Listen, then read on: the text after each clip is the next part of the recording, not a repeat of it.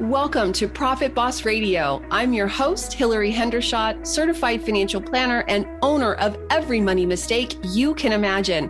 I now run a successful financial planning and wealth coaching firm.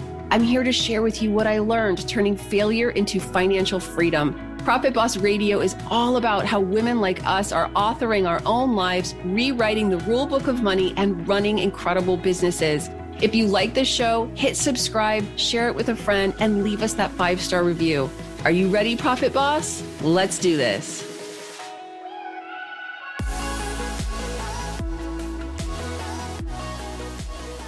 Welcome to today's episode of Profit Boss Radio. Before I intro today's guest, let me just give a little mini plug to my guest from a couple episodes ago. Rob Phelan is the author of M is for Money, the children's book. And some of you did write in asking for your free copy, and I'm so excited to send it to you.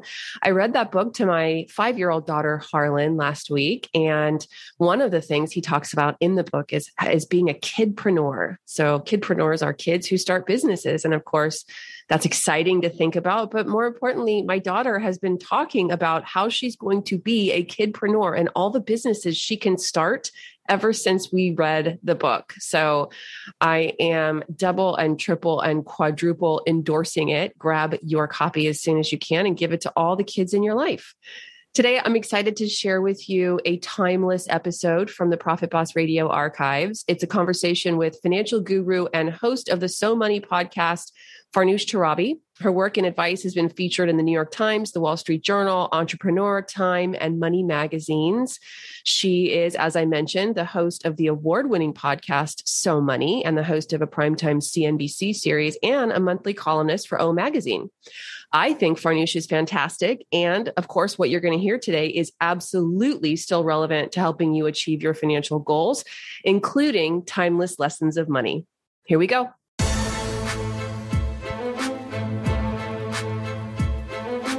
Hey, it's Hilary Hendershott. Real quick before we get to the show, I want to share how you can get my comprehensive and virtual wealth coaching course for business owners. Since I started sharing how I multiplied my wealth from more than $500,000 in debt to accumulating over 8 figures in wealth through neuroplasticity, changing my brain about money, lots of you have been reaching out to find out how you can do that too. So this podcast is loaded with lots of great financial advice from both myself and my guests, but I'll confess, Profit Boss Radio isn't intended to be a comprehensive or done-for-you system.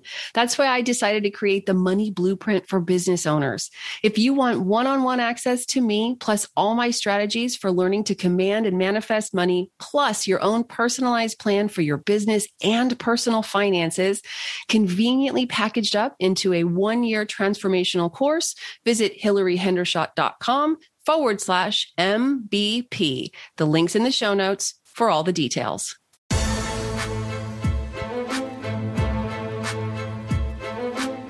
Joining us on Profit Boss Radio today, Farnoosh Torabi. Farnoosh is America's leading personal finance authority, hooked on helping Americans live their richest, happiest lives.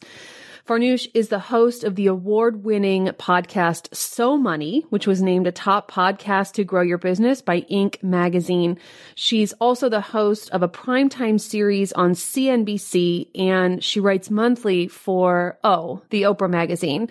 Farnoosh's latest book is entitled When She Makes More, The Truth About Love and Life for a New Generation of Women. Her work and advice has been featured in the New York Times, the Wall Street Journal, Fortune, Forbes, Time, Marie Claire, Glamour, Redbook, and USA Today. She's appeared on all the major news and talk shows, including Good Morning America, The View, and Live with Kelly and Michael.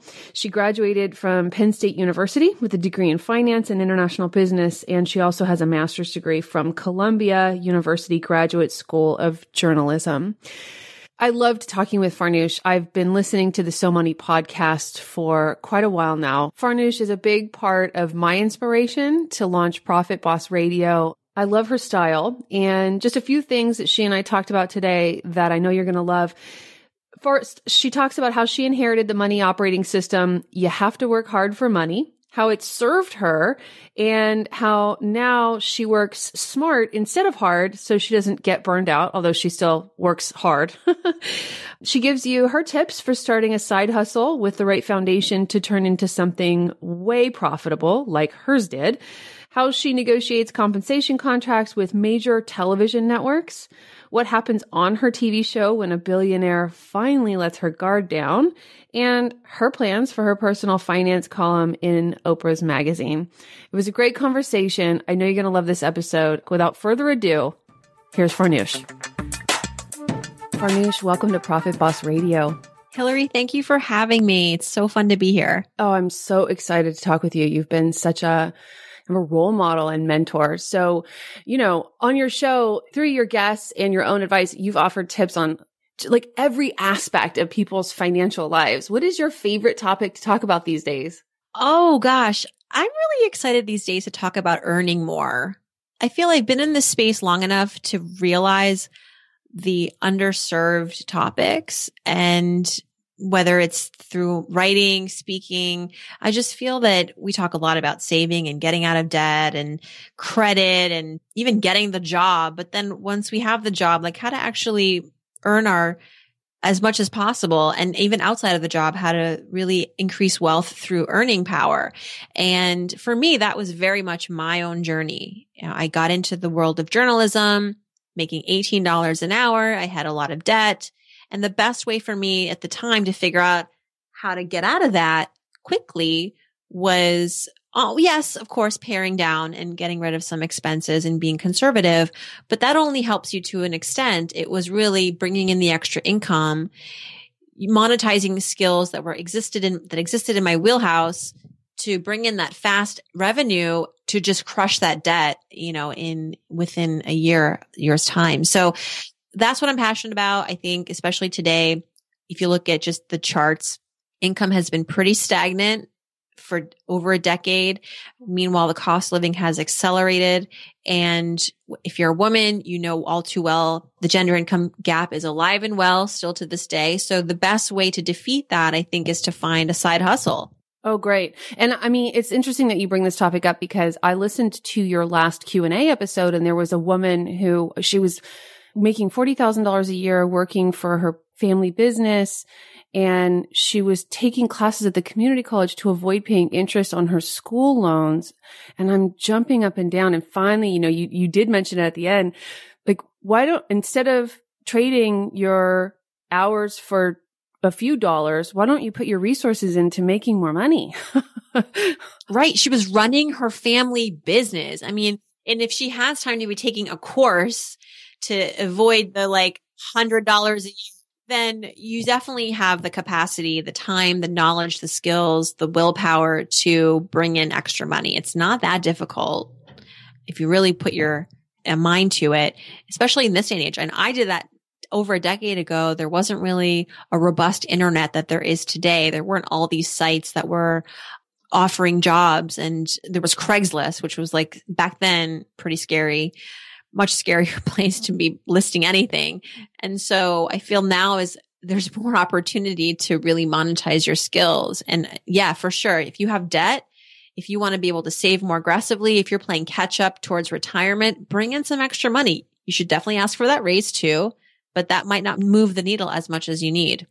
I think we always teach what we most need to know. So it's interesting. Also, I think probably some of this expansion, I call it raising the ceiling. This expansion of income is happening in your life too. What do you think are the core, and we'll talk more about that obviously, but what do you think are the core tenets of making more money? I think firstly, it's understanding what you're great at, not just good at, but great at, because you don't want to just make okay money. You want to make great money. You want to be able to go out there and command strong fees and be confident about that. So a lot of times when you're making that side revenue, it's entrepreneurial and it's turning one of your skills into a revenue stream. It's, I speak Spanish, I'm going to tutor. I know I'm a great writer, I'm going to freelance write. I'm great with people. So perhaps you're going to go and work as a caretaker part-time, whatever it is. I think it's first identifying what you're really great at doing that you also happen to like doing, because that's what's going to be sustainable and something that you're going to be proud of, that you're going to be bold enough to go out there and ask for the big money. And then the second part of that is asking for the big money, being confident in doing that and knowing your worth, knowing your value, turning away opportunities sometimes that aren't worth your time, waiting for the bigger opportunities to come by and negotiating your worth in the marketplace. And one of the things I read recently that kind of was a mindset shift for me. I mean, I guess it made a whole lot of sense, but it helps to think of it this way. The key to negotiating well and getting what you are worth and feeling good about the contract, the negotiation, is to really think of it not as what am I going to get out of this relationship or this work relationship, is what does the other party really need? And how can I deliver that and make them happy while still being happy myself? And making it more about them and less about you, I think is going to be an easier way to navigate negotiation. Not to say that you're not going to get what you want, but it will be a better process. And I think it's going to set you apart from perhaps the other people that they're talking to. That, hey, this is, Hilary, she really wants to work with me. She's considerate. She understands my needs. She keeps coming back to me with an understanding of what I want and leads with that and is trying to find a way to make it work for the both of us. And I think it's also realizing that whatever you decide to do, whether it's freelance right on the side or tutor or start a shop on Etsy, that you're not just a cog in a wheel, that you're actually a human being behind this brand, this product, this service, that you are a brand, that you have to think simultaneously about not just the output, but also the input. Like, who are you and how are you different from the marketplace? Because the most beautiful thing that can happen from a side hustle, and it happened to me, is that it takes on a life of its own. And it becomes a big part of your life, and it has the potential to build all this momentum and turn into a great thing, and maybe even give you the license to leave that day job, that it becomes this sustainable, profitable thing that now is very much who you are and is how you're differentiating yourself. And it can become your full-time job, your full-time entrepreneurial revenue stream. And that's a great thing. I think that's what everyone aspires to have. Sure. And you recently interviewed your own parents on your podcast, and they shared a lot about their work ethic, strong work ethic. Your father said a master's degree wasn't enough. I had to have a PhD. And I wonder, do you think you inherited that? I would even go so far as to call that a money script or a money operating system. I call them money operating systems. You have to work hard for the money. Do you feel like you inherited that? And if so, has it served you? Have you tried to transcend it a little bit? It definitely has served me. And I think I'm not the smartest gal in the room. I'm the hardest working. And that's okay by me. I've had people tell me that, like, frankly, Farnoosh, you're not a genius. Thanks. But I know, she's still my friend. She said to me, you're definitely the hardest working person I know. And that's why you're going to be successful. And I'd rather be known for that, frankly, because for me, that's a bigger badge of honor than saying like, oh, I'm just really brilliant, but brilliance plus hard work, I want to be that person, I mean, not to say that I've given up on learning, or trying to be strategic and trying to be smart. I think I am all those things, but I think what differentiates me, just like it might be different for somebody else, is that I am known as the person who will work hard. And sometimes you don't have to work so hard. You just have to work smart. So spending more time figuring out your strategy before execution is where the hard work is invested best. It's not just like, I'm going to work until I'm collapse. That doesn't serve anybody. And it's really about right now I'm thinking about developing a course. I'm front loading a lot of the hours and the hard work in figuring out my strategy and knowing my market. And before I even get to the course, like the actual scripting of the course. And that's how I'm working hard, but I feel like I'm also working smart. And a lot of it does come from watching my parents. A lot of it is our culture. And maybe I am addicted to achievement. Maybe I'm overcompensating. You know, I just did a podcast. I interviewed a woman on my show, and for me, it was like a therapy session because I think I realized partly at least why I work so hard. And it's not this feel good reason. I think it has a lot to do with the fact that I am a daughter of immigrant parents coming to this country, feeling very different, knowing that I was different, being a little bullied and trying to find my way through the best way I knew how, which was doing well in school, working hard, head down, getting my assignments done, going for that extra credit, you know, and that worked for me. And that got me to places, and that got me some street cred, and that got me people going, oh, hey, you're Farnoosh. Oh, nice to meet you. You're that woman who like got that job or got into that school or did really well on that exam. And that for me was like something I was accepted, you know, suddenly I was like somebody that was worth talking to.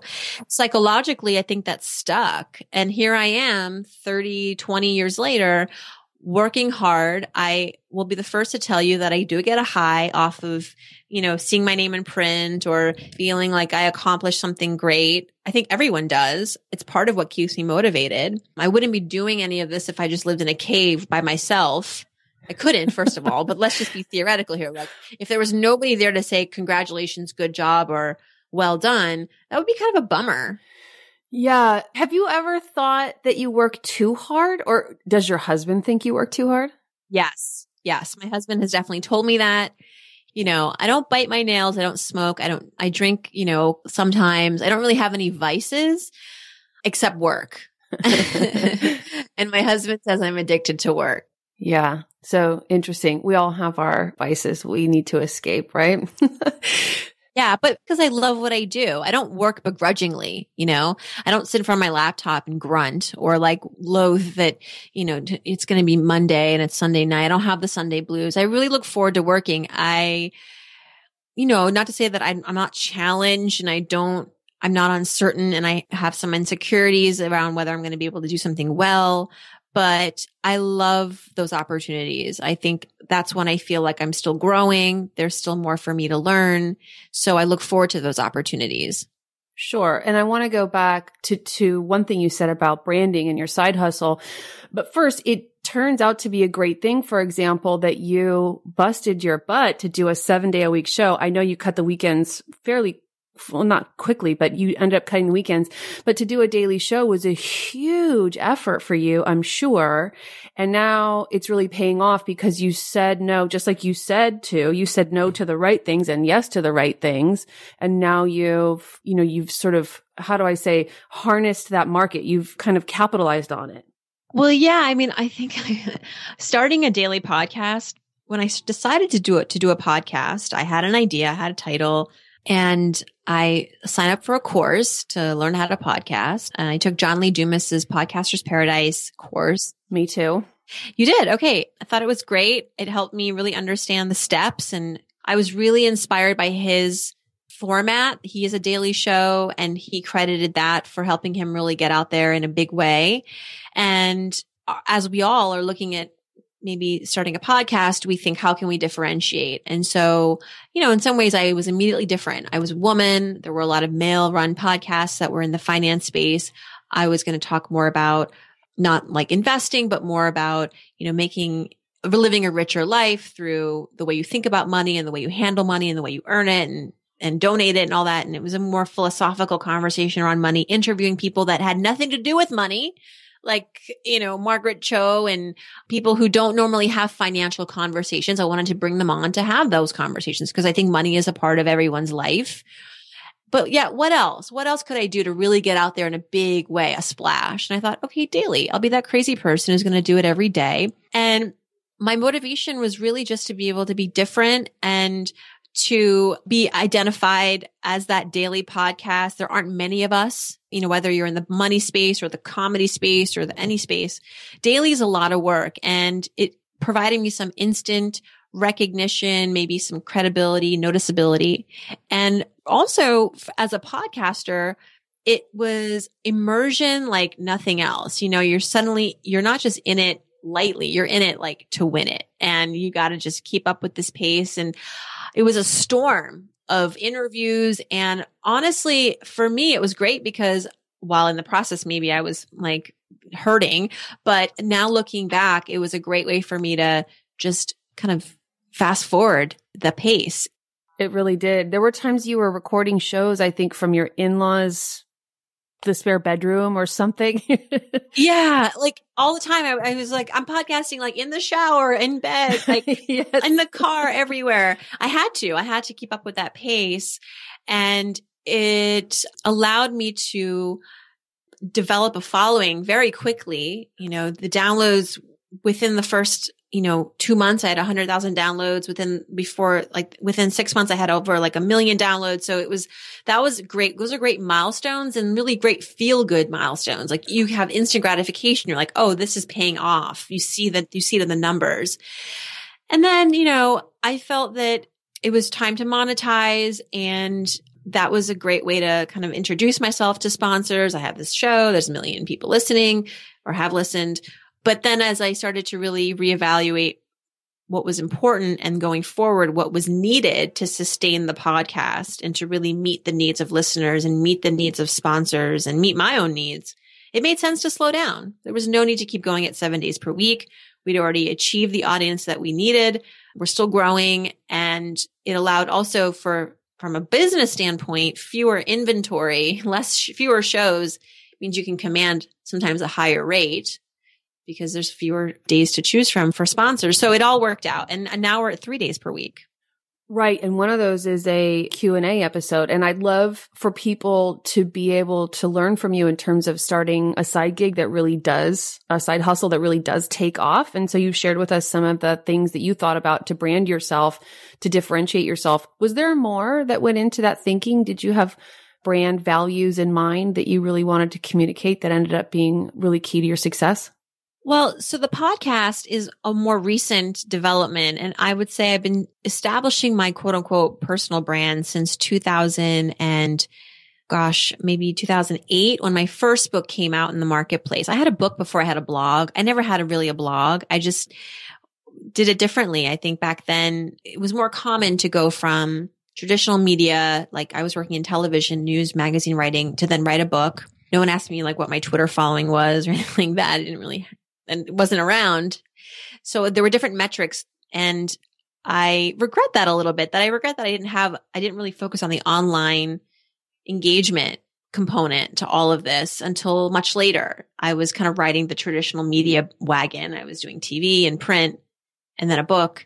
And I thought that was all I needed. Meanwhile, I was leaving a big audience on the table. I was leaving a lot of money on the table, and a lot of engagement was ignored through internet. It's something that I'm trying to play a little bit of catch up in now. The podcast is helping. Was I very strategic? No. Honestly, I feel as though I knew at the very minimum, I didn't want to be your parents' financial advisor. I don't want to be your grandmother's accountant. I wanted to be this very approachable, friendly, go-to girlfriend who was going to give you straight up financial advice. And maybe that discussion was going to also parlay into talking about singlehood at the time and career and other things, travel. I feel like money is just a jumping off point to talk about life.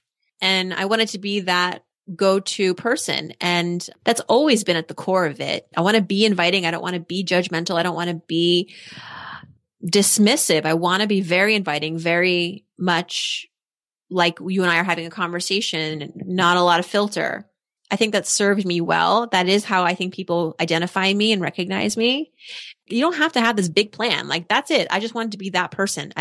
You won't find a suit in my closet. I don't wear suits or jackets. I'm wearing yoga pants right now. I mean, that's because I'm on a podcast without video. But most days I'm just, I just try to keep it really real and down to earth. And I find that money can be very intimidating. So for me to come out and be intimidating is not going to serve anybody. No purpose. So I just have to be as raw and real as possible and bring myself into it as much as possible too. Like, I find that people love the most successful emails that I write to my newsletter list are emails about my vulnerabilities and my failures, and Farnoosh is a human being. People really connect to that. So I use it as much as possible. So the brand then really was your personality, your natural personality, and you've kind of positioned yourself as the friend next door. Right. And honestly, Hilary, there were times where I was like, maybe I need to chop my hair off and dye it purple and be that person, that crazy person. Because, flashy, that sells to an extent. Maybe I have to be this like loudmouth, F-bomb dropping crazy person. Yeah. Because, at least from a television, that sells on TV, and then TV sells books, and the rest is history. So I had these moments of like, maybe I'm not unique enough. Maybe I'm not different enough.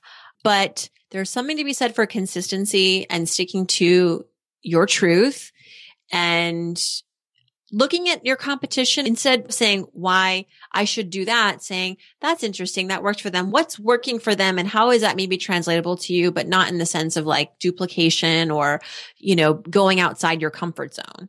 People will not believe that, and it won't come off as authentic.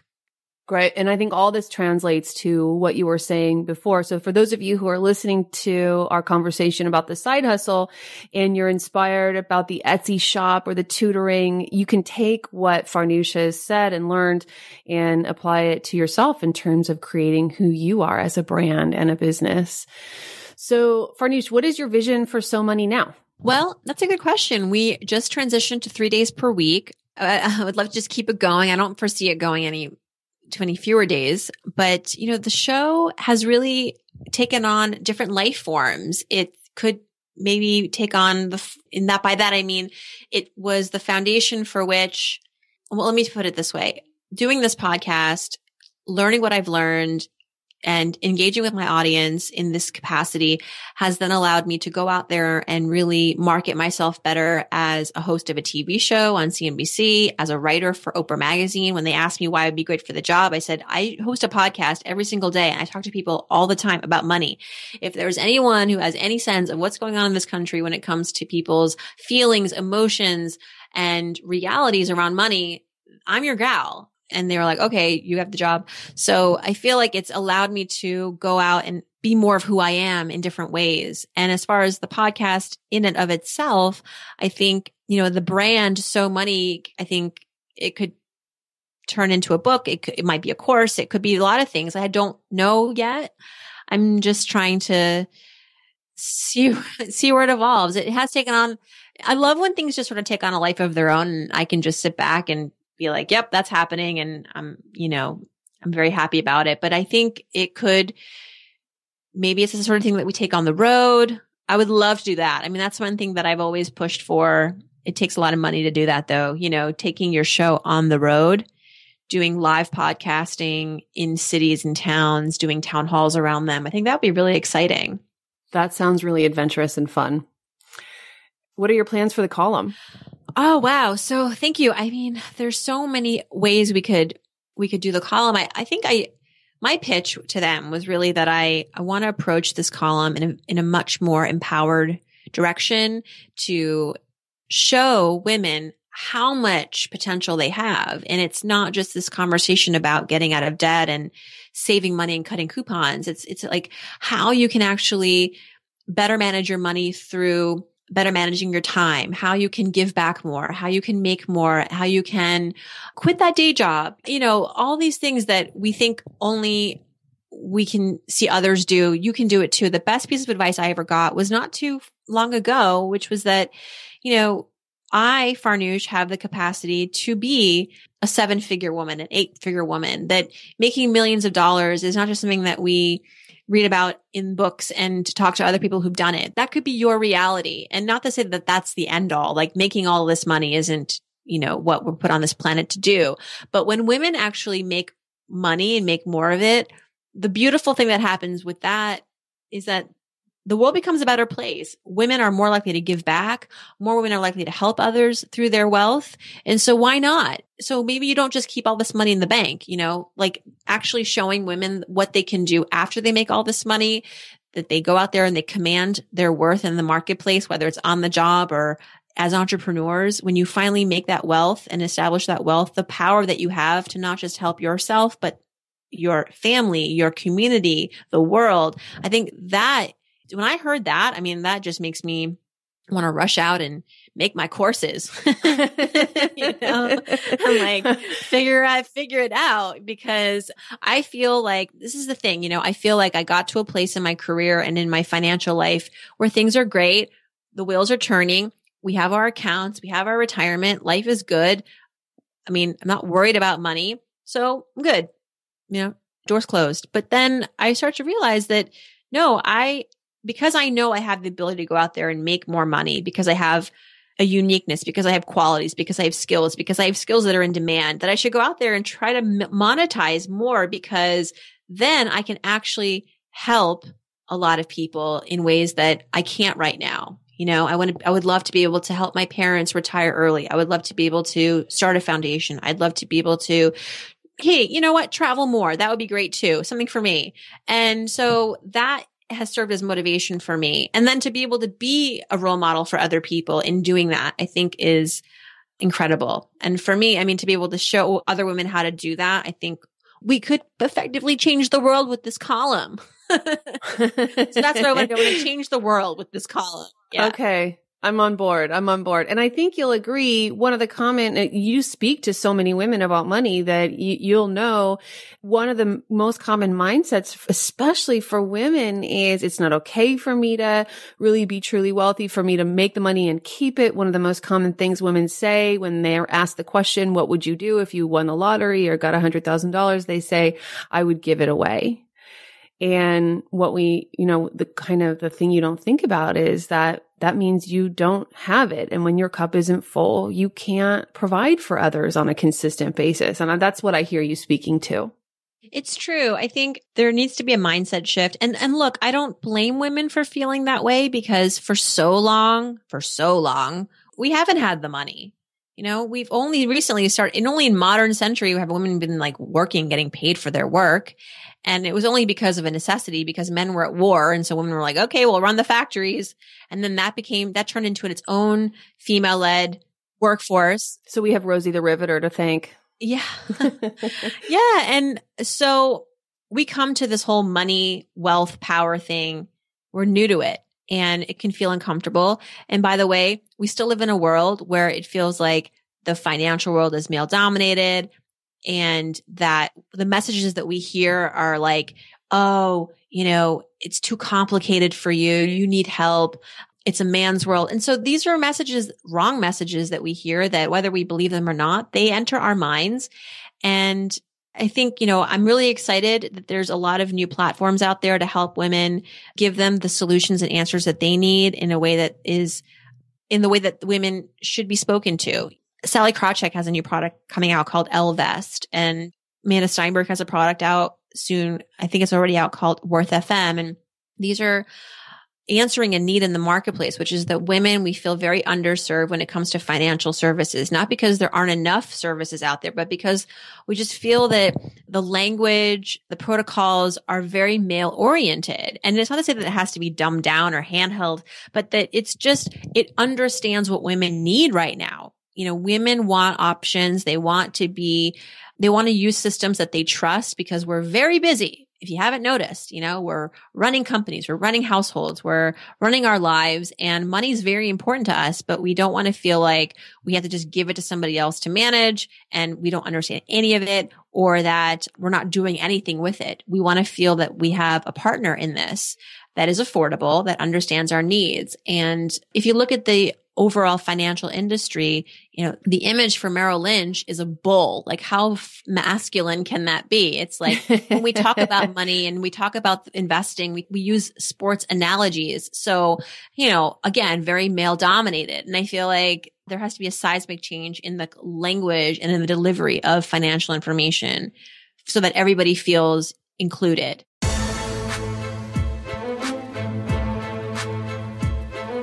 Hilary here with a quick timeout to tell you how we can work together to improve and even make your financial life 100% organized and hassle-free. As a listener, you probably know my story. I made every money mistake in the book until I finally figured out the power of learning how to change my brain, including my beliefs about money. This allowed me to multiply my wealth to over 8 figures. And since then, I've created a done-for-you comprehensive course to teach other business owners exactly how I did it. I've also been a wealth and financial advisor to women and couples for more than 20 years now. If you think we may be a great fit to work together, go to HilaryHendershott.com and just start a conversation. We provide fee-only fiduciary advice to our clients, which means our clients never, ever pay commissions, and we do only what's in your best interest, just like it's supposed to be for all financial advisors. If you want to see how my team and I measure up as financial advisors, check out our Yelp reviews at HilaryHendershott.com/Yelp. All right, let's get back to the show.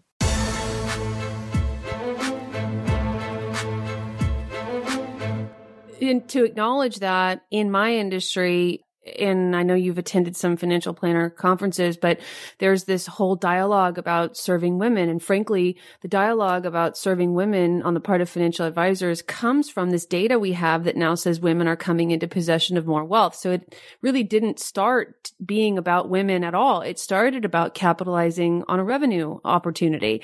And I find the dialogue to be so terribly patronizing. It's not about dumbing it down, right? And they say things like, well, we need to be life planners. Like I'm thinking, hello, I've been doing that for 15 years, right? Like I rarely talk with my female clients about performance, or using that Wall Street speak, putting the bowl on the table in front of them. and that the industry is really struggling because it's not a lexicon that they're accustomed to. Correct. Yeah. And so the good news is that, like you said, women are inheriting at the forefront of so much wealth in this country. They manage so much of the finances within their households. We're starting businesses at a very rapid pace, and we're exceeding more. There are more female-led small businesses right now that's starting up than they are male. And that's exciting to see. So we just need the support system, and it's getting there. We're getting there. I think it's going to be great. Very good. And in the same year you get the call from Oprah, you also got a television show. Yeah. When it rains, it pours, Yes, that's what that's what I meant about raising your own ceiling. So you are hosting the Follow the Leader television show on CNBC Prime. Yeah.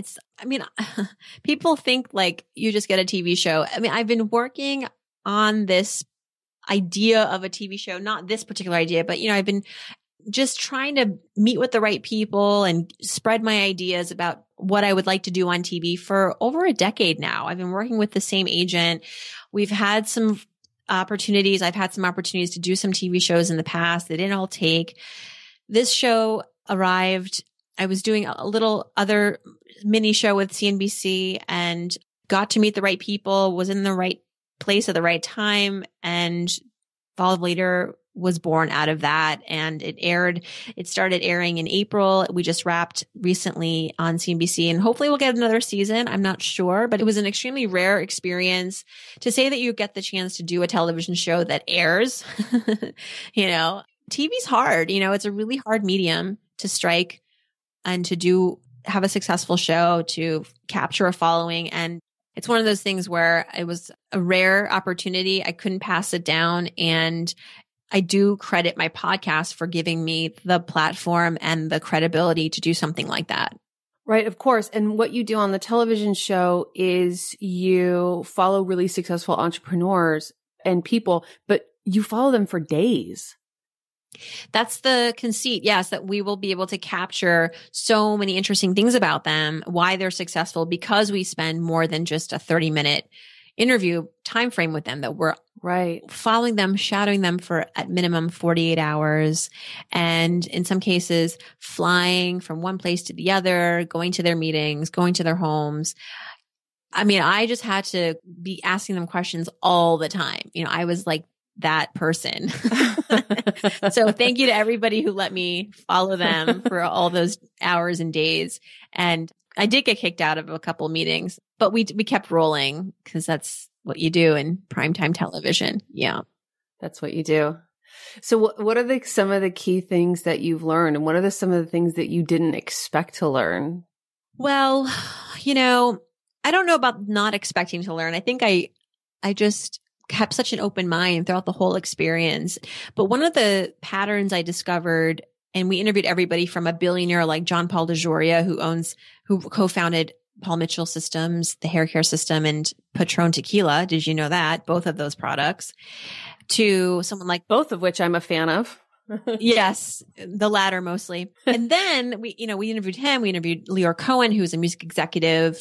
We interviewed Gary Vaynerchuk, who is a social media digital marketing guru, founder of VaynerMedia, Tracy Anderson, fitness guru. And what interestingly, at least half of these people all came from immigrant families. So there you go. There's that, immigrant work mentality, work ethic that was prevalent. And then they surround themselves with the smartest, brightest people. They're not the smartest people in the room. I mean, they're brilliant in their own ways, but they make sure to be surrounded by people who are as outspoken and passionate and cautious and all of those things that you want in your teammates, to be looking out for your best interest. They're very critical about who they surround themselves with. They're also quick to identify their weaknesses. They're not going to pretend that they know everything. Tracy Anderson is the visionary and she is the fitness guru. She's not a CEO. Okay. So she runs her company. She is the name of her company. She's the Tracy Anderson method, but she is not the CEO. She has brought in Maria Baum, who does have the finance chops, who worked on Wall Street, who runs multiple businesses, who has the relationships in retail, in food, in all those ways that they want to expand the brand. So that was not maybe something I expected to see, to answer your question. I mean, I thought maybe, you're the co-founder of your company, you're the visionary, you're the founder, you want to be at the helm of all the decisions. But in some cases, it's better to outsource that and say, I don't know everything. And I'm going to make sure, though, that I hire the best darn people. So making sure you have a team around you, someone who's an expert in doing all of those traditional roles, CEO, CFO, VP of sales, marketing, like that. Yeah. And they're really great at saying no, all of them. They don't do everything. They do not do everything. And perhaps that's a privilege of being wealthy and successful. At the end of the day, you, me, John Paul DeJoria, we only have 24 hours in a day.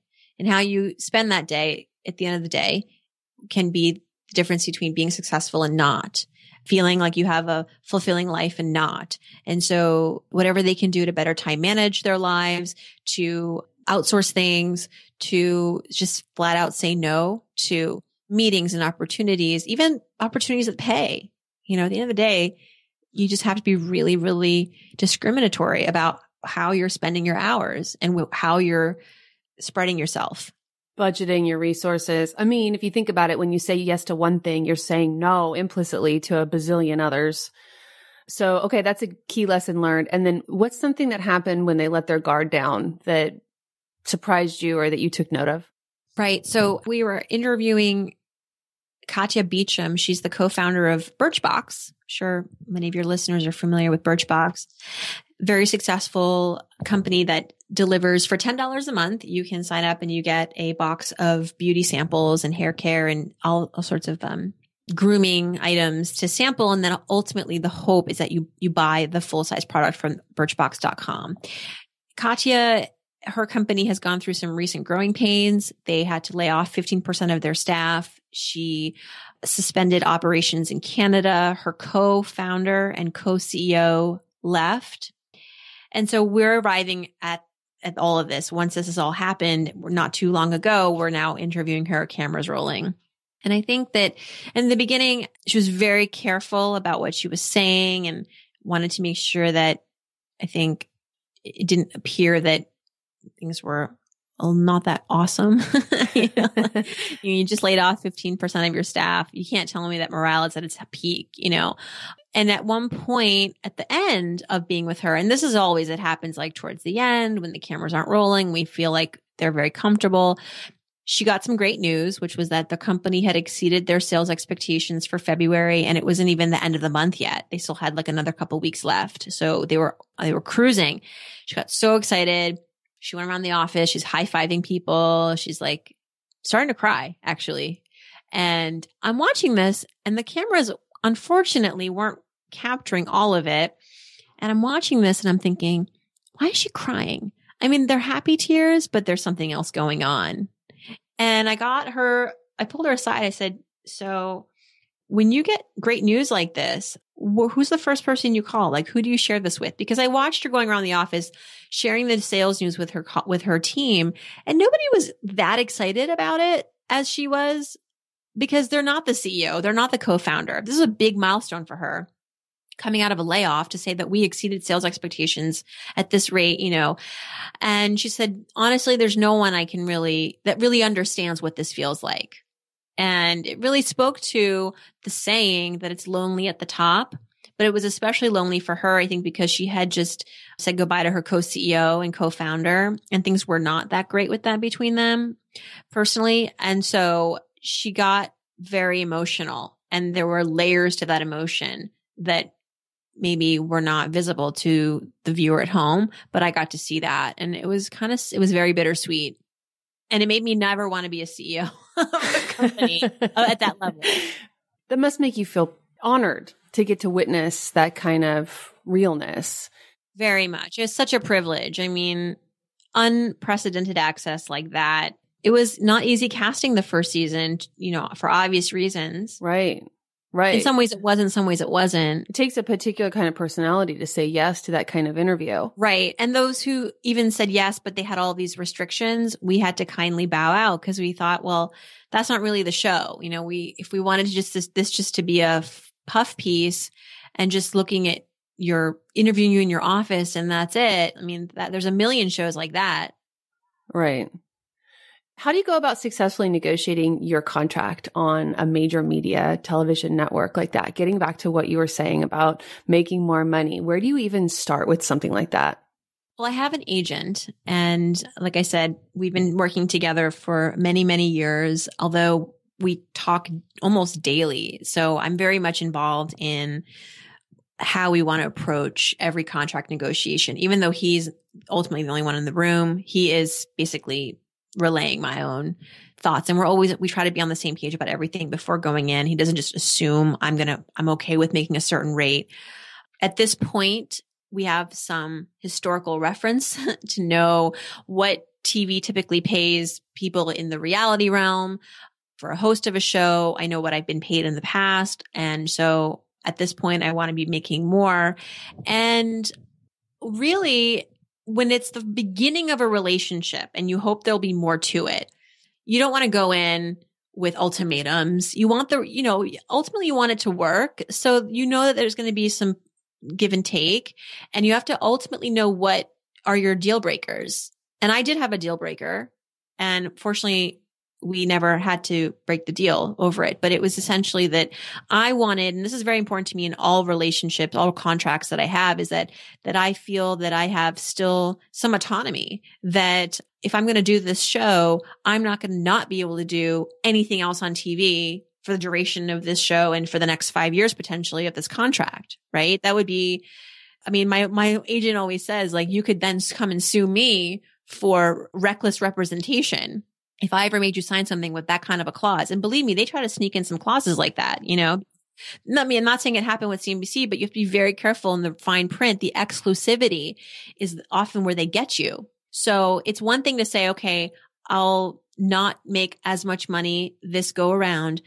But what would be worse is that you lock yourself into a contract making so money, and worse is they have you not being able to work essentially anywhere else and not make any other money. So you're basically, making nothing. And on TV, if anyone tells you it's like where all the money is, it's not. Essentially in the first season, nobody makes any money unless you're a celebrity. It's when you go to second season, third season, you renegotiate, you have leverage. That's when you start to make the bigger money. You never start making the 6-figure per episode. Like the Friends cast probably all started making, my guess is like 10,000 an episode, 20,000 an episode, maybe at the beginning, until they got to their million. They had leverage, they had ratings, so they had metrics to use. It's knowing your deal breakers, knowing that you're okay to walk away is always great ammunition. To want it, but not want it that much is the key to winning a negotiation. As soon as they sense like, oh, she, because if you try to go as far as you can before revealing your deal breaker, because by then everyone's really invested. You've spent time. The idea of stopping negotiations, going separate ways, trying to find someone else to do this, and you have to start at a certain time in order for this to air at a certain time. Everyone's going to try their best to make it work at that point. It's knowing what you're willing to walk away for, and ultimately too, knowing what would make the network happy. What is it? Whenever we go back with a no, we want to go back with a no, but, no, but we can offer you this. We understand this is really important to you. We're going to be able to, let's say, give you guys more travel time from Farnoosh away from her family. That's fine. But instead, we would like to have this. So it's just understanding what would make the other party really happy, but also knowing what you're willing to walk away for. Obviously, too, not lowballing yourself. You have to have some self-respect when you're negotiating. You don't do anything for free. Actually, I had someone approach me the other day and said, hey, it was a friend. I'd love for you to speak at my organization. And she said, we had Gary Vaynerchuk as a keynote. And I'm like, I know Gary Vaynerchuk makes $100,000 per speech, or at least has been offered that. So that was interesting intel. She probably didn't know that I knew that.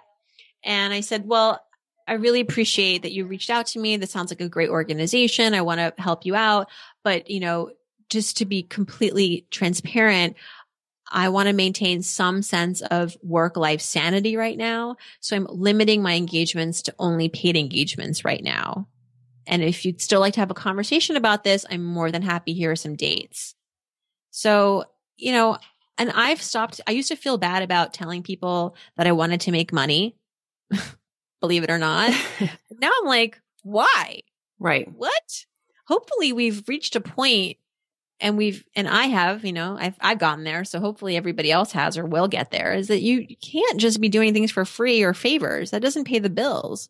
And especially when you're busy and you have a family and you're not at the beginning of your career, you're not just working for the experience, you're working to get paid. That's totally okay. And that monetization becomes part of your brand. And plus, being a personal finance role model, you kind of do have to fly the flag, don't you? I remind myself of that. That makes me feel better. Yeah. It's like, well, what do they expect from me? I have to speak up, and I have to be a role model. Exactly. And I talk about this all day. So if I don't practice what I preach, that would be fraud. Okay. Now, to wrap up, I do have just a couple questions for you. The first one comes from my Profit Boss audience. You shared that in your early 20s, you found yourself in credit card debt, but that you've changed those habits. So specifically, what habits did you change to go from being excited about spending money to being excited about saving money? I would give you one really big tip, which is that I started to plan my day out more carefully. I didn't allow for room for spending error. In other words, I try to limit my time of just being bored or not knowing what to do. Because usually that meant I would go online and shop, or I'd go out and buy coffee, or go and spend money. And your environment really impacts, and what you're doing really impacts your spending decisions sometimes, and your mood as well. So making sure that I kept busy doing things that didn't require money.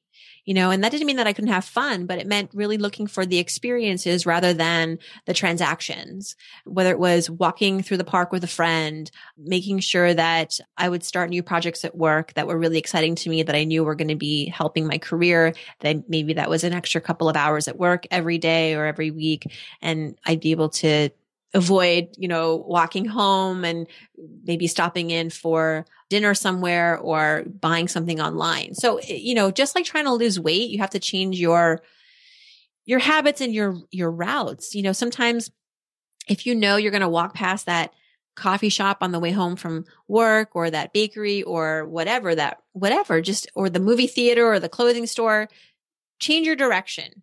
So I had to change my direction a little bit, be more methodical about my day and more careful about how I was scheduling my day and who I was spending my time with.